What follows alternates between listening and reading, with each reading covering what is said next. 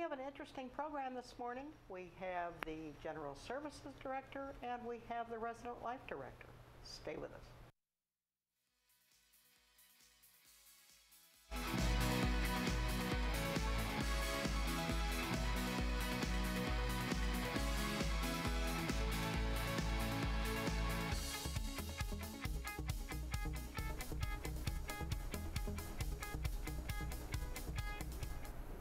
Good morning and welcome to Village in Motion. I'm Marcia Boyles and I'm delighted to begin this segment of Village in Motion with our General Services Director, Lynn Keefe. Good morning, Lynn, and welcome. Good morning, thank you. I think you've been here before, and so you sort of know the routine. What would you like to talk about this morning? Well, we're glad to see that spring is upon us. I think for the last couple months we've had a few fits and starts, but if you look around the community, we continue to see new flowers and trees budding, and the warmer weather seems to be like it's going to stay with us. So we're thrilled. We're thrilled too. It's getting very pretty. It's about time, right? Oh my goodness, yes.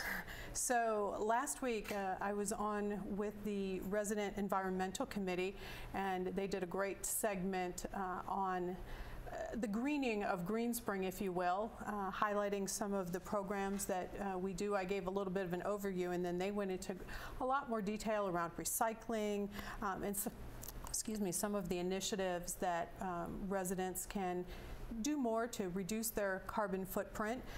We also were talking at the beginning about one of the Earth Day activities, which was the tree planting. Unfortunately, the weather turned a little dark, but that tree, if folks are interested, is out in front of Village Square. If you're facing the building, it's actually to your right, really on the edge near the driveway. That's where we had room to put a tree. It is a fringe tree, I believe. Fringe tree? A fringe tree. That's one I have never heard of. Is it a flowering? I don't believe so, but everybody should take a look and take a look, and next visit I'll know more about the fringe tree. All right, good. So we continue with some of the projects that we were already working on in 2017 with windows. We have moved to Neighborhood 3 and continuing the install. We're, in that regard, grateful for the more mild weather, so they are picking up steam and continuing to wrap up all of the resident buildings here. So it'll be the end of a 3-year project when they finish that. Mm-hmm. You know, I mentioned grounds, so everyone is certainly aware that our beloved John St. Louis, after a long and storied career here, departed, headed for retirement, we understand, at a place he acquired. He's in Indiana. For those who would really like to, you know, be able to send him a card or acknowledge him, Priscilla Lyles in administration is accepting those, so folks can take that. I know she's shipped off one batch already, but I've heard great stories from residents about their friendship, how he worked with them over the years. But I just want to assure everyone that, one, we have his position posted, and we will, big shoes to fill, but we will fill them indeed. Lynn, let me ask you, for those of us that have patios and need some things immediately, who do we call now? So you still call General Services. They will create a work order. Dave is still here, and we're getting him some additional assistance. Maintenance is adding to and assisting as they can to free him up to do the things that are specific to, you know, the gardening, things that he's most familiar with. So rest assured, all of that work will get done.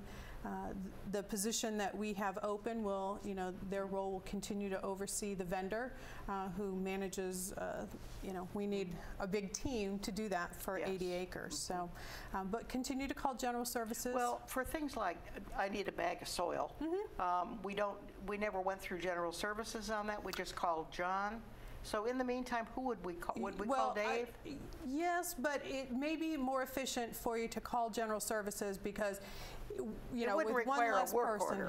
For a bag no, of but soap. they can document and get the information to Dave. Right. So that way, it's not sitting on somebody's voicemail or message machine. Right, So, right. Thank you. Sure.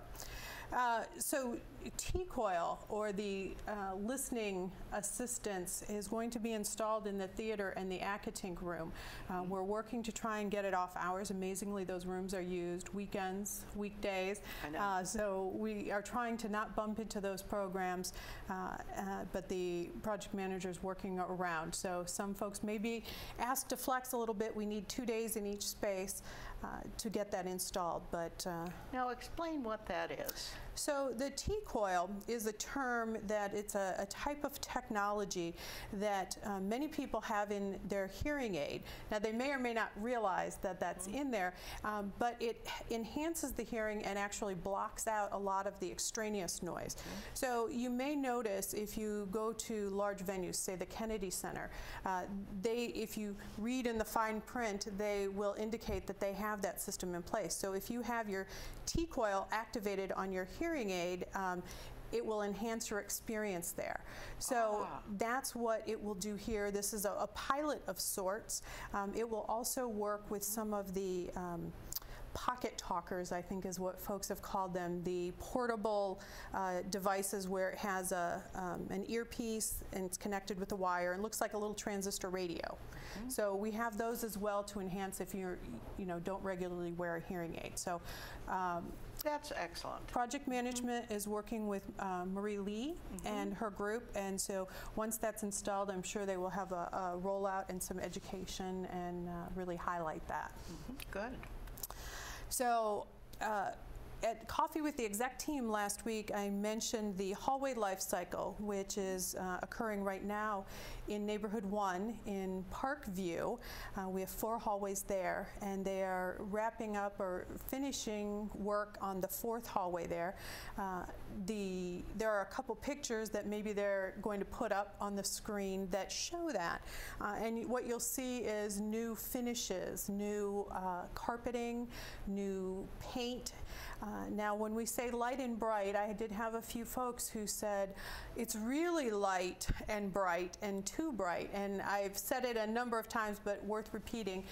The lighting that was in place initially is not the end state, meaning it will be dimmed. But until the full system is connected, it doesn't allow you to dim that lighting. How soon do you think that will be? I believe within a week or so. Oh, all right, they're very close now to completing the Lutron system. And that system will also be connected to our building controls.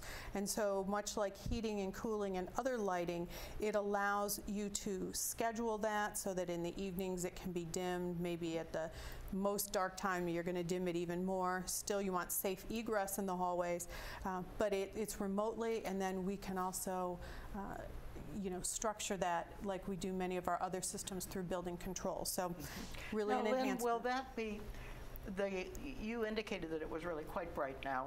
Are you permanently going to dim it somewhat? Yes, Okay. yes, that is the intent. I did have a few folks who said that it reminded them of runway lighting, and that was not the intent. So Or Channel 6 lighting? correct, yes, those Right. are a little bit bright. So Right. that's not what we want, and so rest assured that will be taken care of.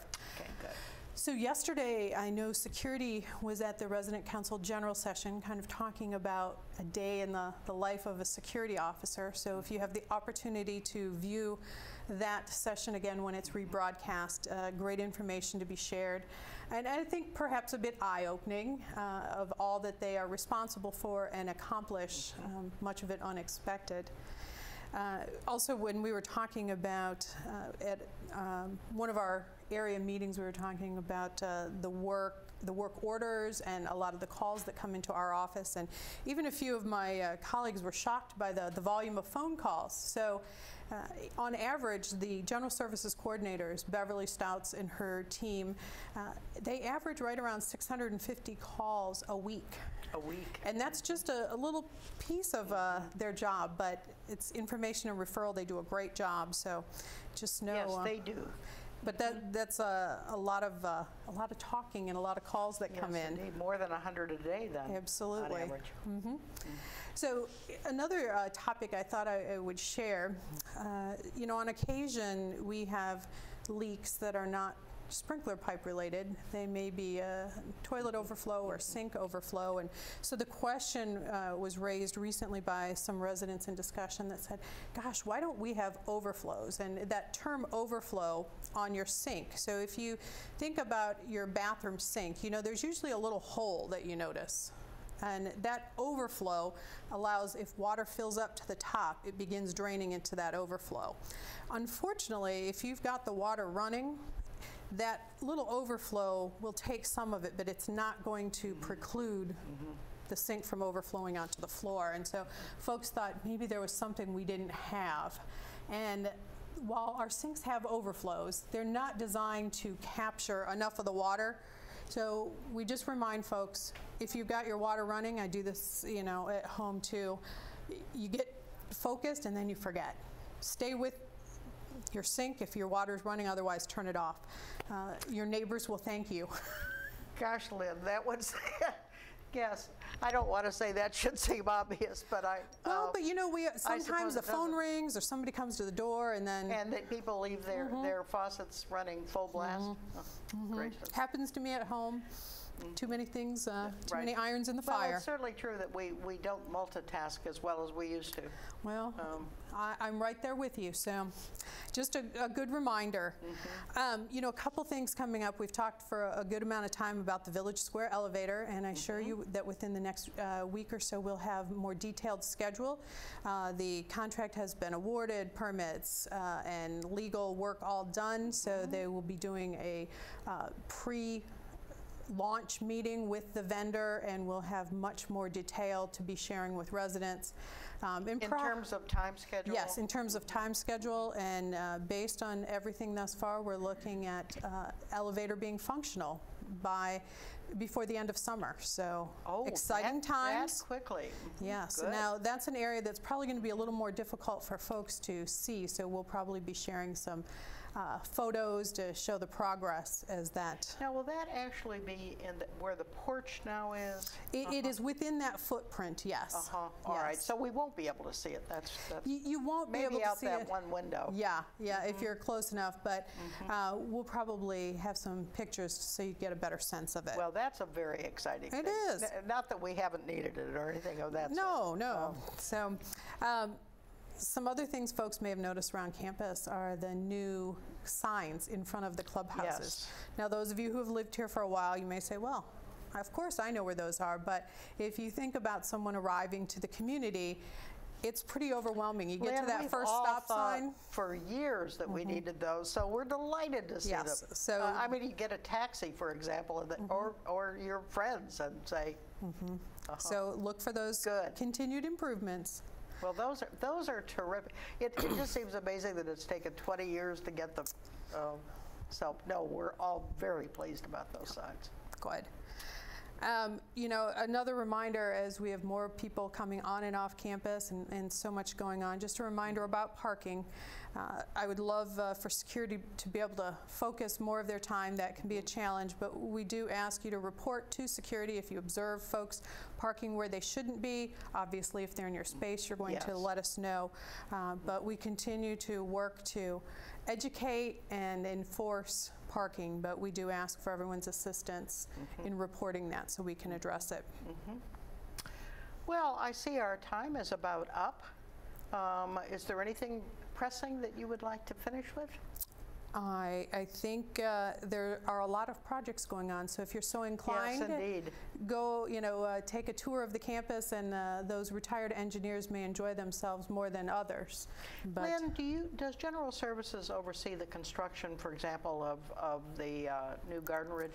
So we don't oversee that. We do, we liaise with them, in part because they're in our space and we have projects going on, so we are in communication. It's actually, there are two general contractors, and we have third-party project managers who liaise between them, us, and our corporate partners. But we are well aware of what's going on so that we can, we're not bumping into each other. Yes. So lots of communication about lots of moving parts. That certainly makes sense. Well, Lynn, this is very helpful today, as always. general services, I think, is so highly regarded here. So we thank you for everything you're doing here. Well, thank you. We strive to be a great partner. Yes, you do. Thank you for having me. We'll see you next time. Absolutely. We'll stop now and have a roll-in. Hello, Greenspring. My name is Kelly Lukshander, and we are going to be diving into some secrets around Greenspring. This is Greenspring Investigates.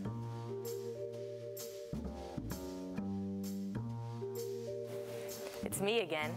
I've been seeing these yellow ribbons all over campus on people's badges, and I'm going to get to the bottom of this and see what these are all about. Let's find out more.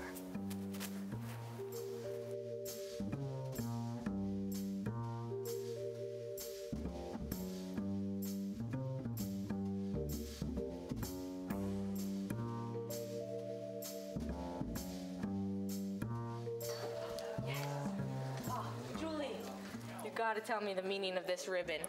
Oh, this scholarship? Yeah. I support the scholarships that I donate to every year.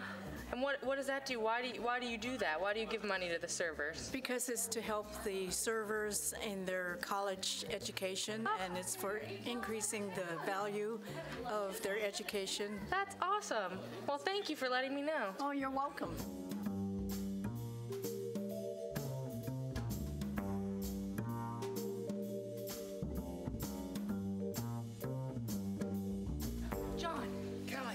Got to tell me, what is that ribbon?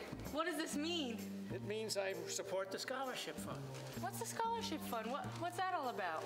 That's because our waiters and waitresses are young people. Yeah. They're in high school, and we provide a scholarship fund so they can go to college. And that means you donated? I donated, yes. Everybody that has a yellow ribbon donated. Awesome. Thanks, John.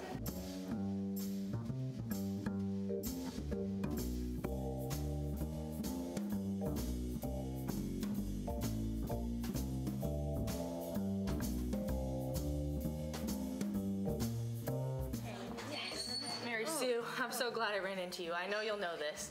Why are people wearing these ribbons? Why do you have that ribbon on? You don't know that yet? No. Oh, well, we get them because we've made a contribution to the scholarship fund. And what's that? What? All of our servers that are seniors Yeah. can apply if they put in so many hours and they've worked and they have a good working relationship and everything else, and they're going to college. Uh-huh. And So if they why- get why- the scholarship, yeah. they get $10,000 for their 4 years of college. That's amazing. And so I support the scholars. And the main reason I do is I was a teacher for a long time. So #1 on my list. That makes a lot of sense. Thank you, Mary Sue. I knew you'd have the answers. You're welcome, Kelly. Molly, what are these? You have to tell me. What are these? What are they? For the Scholars Fund. Oh. And there you have it, Greenspring. Another case closed. This time, it was the ribbons for the Greenspring Scholars Fund. So we found out that those yellow ribbons mean that you have donated to the Scholars Fund. And the Scholars Fund is a fund that gives college scholarships to our high school senior dining staff. So, to get yourself a ribbon, make sure to donate to the Scholars Fund today. To make a donation, you can write a check out to Greenspring Village, and in the memo line, write Scholars Fund, or you can have something taken from your monthly statements. To get a copy of that form, just go to the philanthropy office. So for now, the case is closed.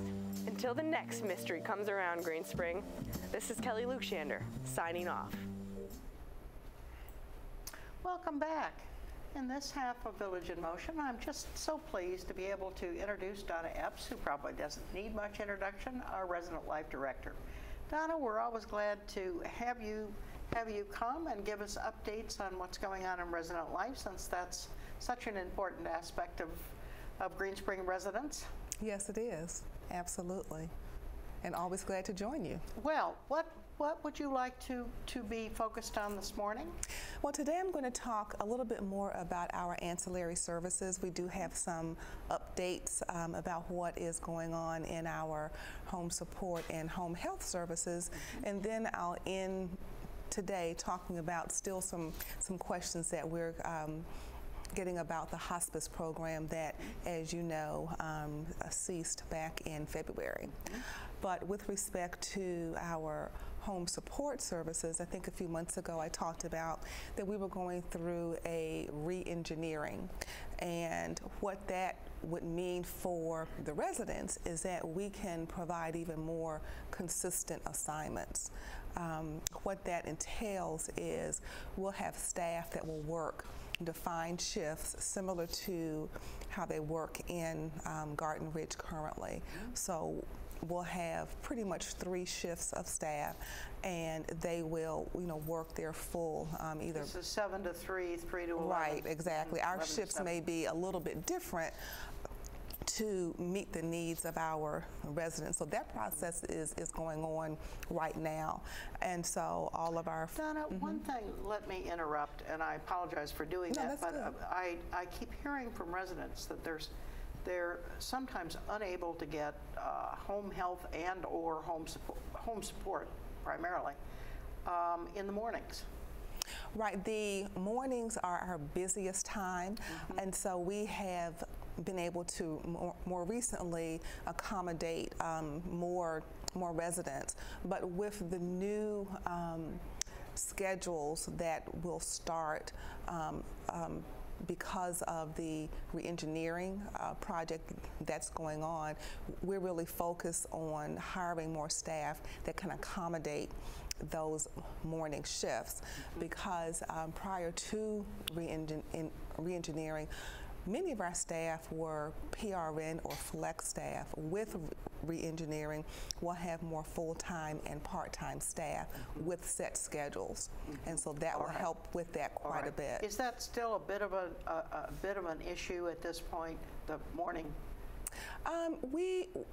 We have been able to, do some creative scheduling, and our staff have been great in terms of being flexible, and so we have some short-term measures in place to help with that, but we will really see a difference after mid-May when those new schedules start. All right, thank you.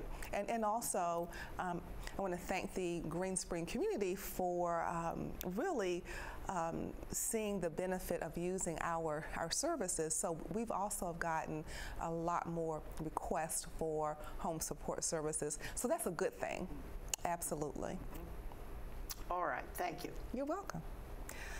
And then people still get home support services and certified home health services confused. So I'm here to hopefully provide some more clarification for that as well. With home support, that is basically Greenspring's private duty agency, where we do offer nursing and home support aid services, both direct care as well as companion care. But the home support services, or the private duty services, are paid for by the resident. But if you have long-term care insurance, depending upon your policy provisions, oftentimes you can get reimbursed for those services through your long-term care insurance carrier, and our office coordinator will assist residents with the information that they need to get those services reimbursed. So it's primarily AIDS. Primarily AIDS, but we offer nursing services as well. When we get a request for service or a referral for service, it starts by sending a registered nurse to the resident's home, and the nurse will do an assessment, talk to the resident, and determine what level of assistance is needed and how frequently and what times those services are requested. Donna, give me an example of a kind of situation where an RN would be required under home support.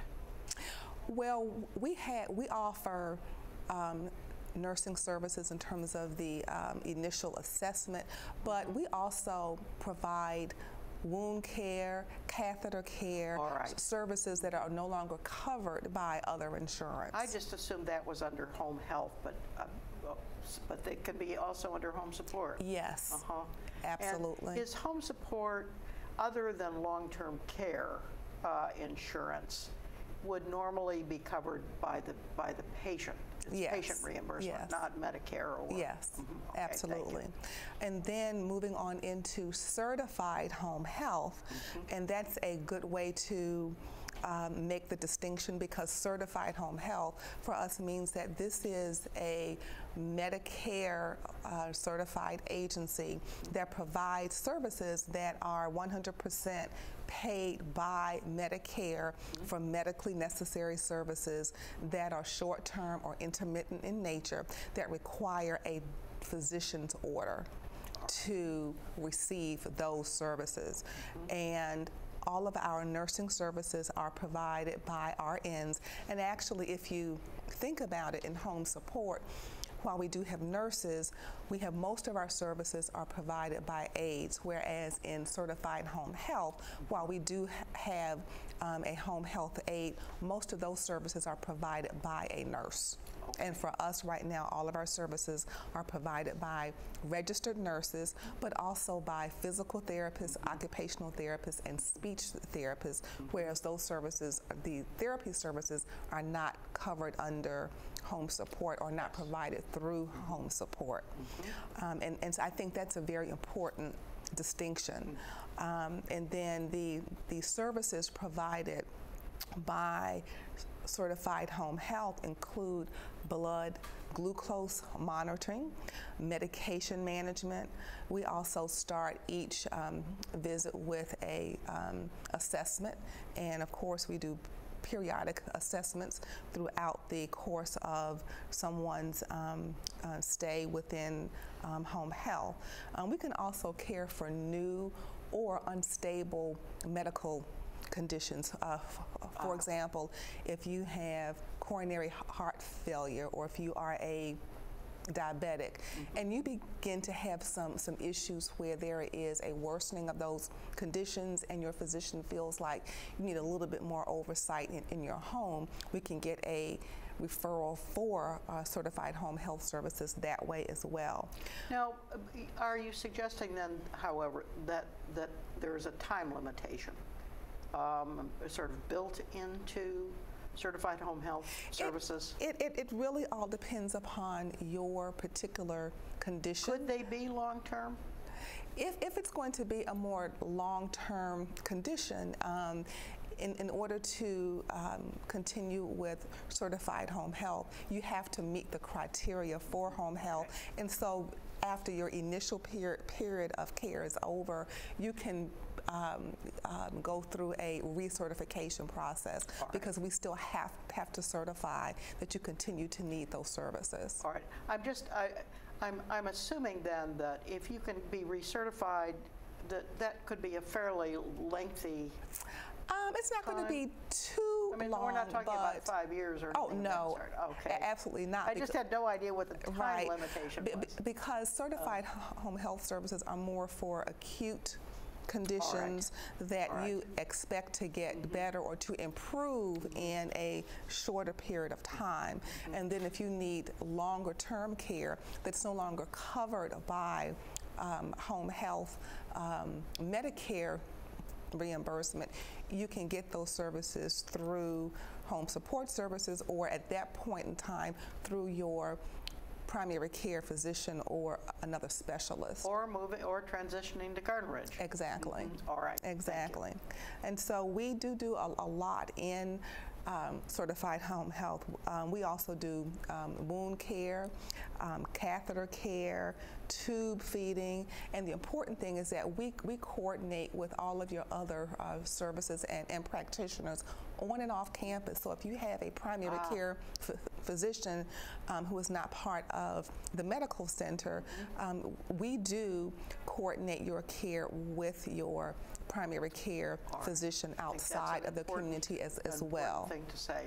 And of course, we have constant contact with the medical center physicians. We also coordinate as appropriate with the resident services coordinators who are our independent living social workers, as well as with the medical center social worker as well. And that's important for people to understand because it's making sure that you have all of the resources that you need and that we make all of those contact points so that we are providing comprehensive care that meets all of your needs within the community. Donna, I see our time is very limited, and Already? I know you want to talk about hospice a little bit. Yes, I do. While our hospice program did close as of February 11th of this year, I continue to get questions. One of the most frequent questions is, do I have to leave Greenspring or transition to Garden Ridge in order to receive hospice? And their answer is no. Your physician will, of course, help you determine at what point you may want to consider hospice, and whether you are in your independent living apartment or whether you are in Garden Ridge, our staff will help you to make contact with the hospice provider of your choice. So, for example, if you have a diagnosis that meets hospice criteria and that is a choice that you are now making, your independent living resident services coordinator can help you to make now that that's the contact. New name for social work. Yes, okay. Absolutely. And so they have the information in their offices Okay. of our local hospice providers. Oh, they do? Yes, All right. and they will come on campus and do the same kind of assessments that our hospice nurses did when we actually had our own hospice agency. All right. And it doesn't mean that you have to transition to Garden Ridge. Every situation is treated on a very individual basis. But if you happen to already live in Garden Ridge, the same thing, the social workers and the team there will help to identify the hospice provider that's right for you, because you still have a choice, and those providers do come on campus and provide the care here on campus. All right, I think we wouldn't have thought about the social workers providing that, so that's extremely helpful for us to know. They're telling us our time is up, Okay. so we'll need to stop. Donna, this was very helpful this morning. Thank you so much. You're welcome. For the information. It really was. Any words of wisdom you want to leave us with, or shall we stop? Just always thank you so much for providing the opportunity to let the residents know how they can access their services and what is available to them here on campus, because that's important. All right, and you were down in the basement.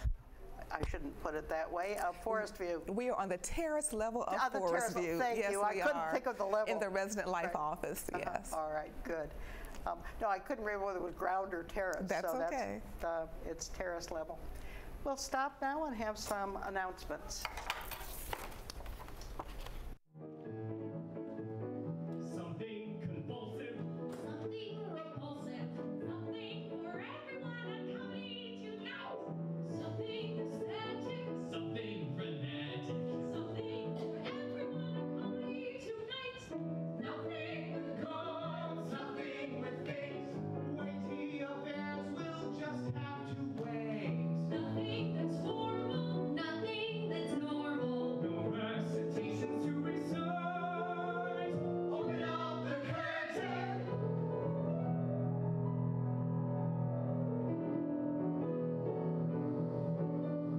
Comedy tonight.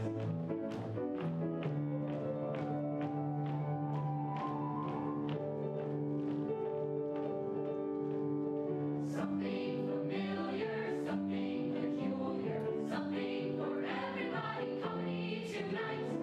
Something that's gaudy, something that's body. Something for everybody. Comedy tonight. Nothing that's grim, nothing that's great. She plays Medea later this week. Stunning surprises, funny disguises, hundreds of actors out of sight.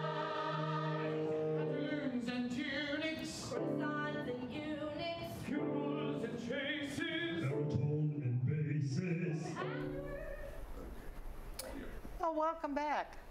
I'm delighted to introduce our third guest of the day. We don't normally have three guests, but this is a very special sort of guest. This is Gwen Lockhart, who is in charge of the sales, the ticket sales for the Greenspring Players. And you are going to tell us, you're going to give us an update on the ticket sales for the upcoming play, and tell us the name of the play and the dates. Okay. The name of the play is Everybody Loves Opal. The play, I know, I've read the script. Three people spend the entire time trying to kill this poor little woman who runs or she lives next to the junkyard, and that's how she makes her living, picking up junk. It will be terribly funny, I think. Yes, it's a very clever play. Wonderful feedback. And how are the sales going? Well, we've only been out there one day, so I don't have a count. But the order forms went in the cubbies Saturday night and Sunday morning. And ticket sales actually launched yesterday, Monday the 23rd. And I understand that, as usual, our box was really full of order forms, so there's a load. The ticket team is excited. I mean, they've been ready to go here, and now they're finally underway. I want to mention their names just to recognize them, if I may. Eileen Long is in Hunters Crossing and in charge of the Hunters Crossing sales, obviously our largest community. And Jane Hoover is in charge of our ticket sales in Town Center. And Marie Bailello is in charge of ticket sales in Village Square. All three are really eager to go, and happily everything was launched yesterday. We have... Now Gwen, I think normally you sell out at least 2 or 3 of the performances. Yeah. There are 3 evening, well actually 4 if you count the rehearsal. The rehearsal, there are the 3 evening performances, and yes, we do sell out Wednesday, and we have started selling out another night, usually a second performance. We do not have a single performance that you wouldn't term a full house. It's pretty close to full every single performance. Yes, absolutely, and absolutely full. It's often like Friday night and then the Saturday matinee. Yes. Increasingly on the Saturday matinee, surprisingly. People's families, I think, often. Yes. We have decided this year, and the board sanctioned it, to give it a try, to set up a table outside Jefferson Restaurant this Sunday during the Sunday brunch from 11 to 1:30. And we will be selling tickets on a cash and carry basis. We do need to keep a paper trail, so we will be recording names, number of tickets, and the night. So should people bring their order forms? They should, or they can bring this order form. This is going in the cubbies tonight, and we'll be in their cubby tomorrow morning, announcing the special cash and carry opportunity to buy tickets. We have had people request this. It'd be so much easier if we could just give you $5 and get a ticket. So that's what we're trying to achieve. I don't think we really need to drive to increase sales, but I think we're making it more convenient, and we're increasing awareness among families. We'd like to see more families say, "Mom, could I go with you?" or something like that. We just think it would be very stimulating. And let's see, we do have one thing we need to mention. In addition, I have 2 things. I'm going to go ahead and cover the dress rehearsal. This year, the board decided that they would go ahead and charge for the dress rehearsal. And that's Monday night. That's Monday night, the 14th, May 14th. And a check or $5, we will give you a playbill, and the playbill will be the ticket to go in the doorway and be seated. So it's cash at the door. Yes, cash at the door. And then the other single thing I wanted to mention, and we're concerned because our response has not been good. On the order form, it asks if you need a handicap space. People are used to that line. Yes. But there's a second line. Please check here if you have a rollator or walker that needs to be stored. We need to know number, like one walker, two walkers, however. Yes, that has never been asked before. It is important because it's not our bright idea. The fire marshal requires this, and it is for our safety. I mean, you have a full house in there. We cannot evacuate that room with great ease with a lot of walkers to stumble over. So we do have to pay attention to what he says. And if you could give us this information, it really facilitates the capability of the ushers to store take the walker, give you a receipt, take it and store it, and then afterwards bring it back. All right, well it's good to I know encourage the reason people for to this. please fill out that line, because it's very important. And that's new. That is new. Gwen, this is very helpful. I think they're telling us again our time. We need to stop. Is there anything? I think you've covered it all. I think I have, yes. I'm very excited about our sales history. I'm excited about the play.